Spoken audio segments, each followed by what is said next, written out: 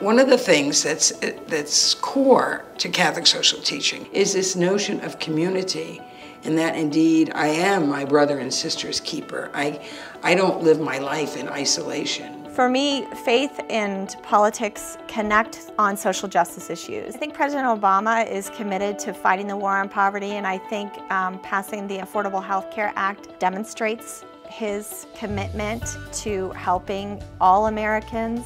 Treating others as you want to be treated, requiring much from those who've been given so much, living by principle that we are our brother's keeper, and their values that have defined my own faith journey. The Romney-Ryan ticket is all about continuing to support what we've come to call the 1%. It's clear to me that President Obama is the person who is concerned about the good of the whole, the common good, and is willing to take on some of the challenges that will create systemic change. I think by working on the Obama campaign, my daughter is living her faith and fighting for people in our area who need a candidate, need a president who will fight for them and will get them access to good health care.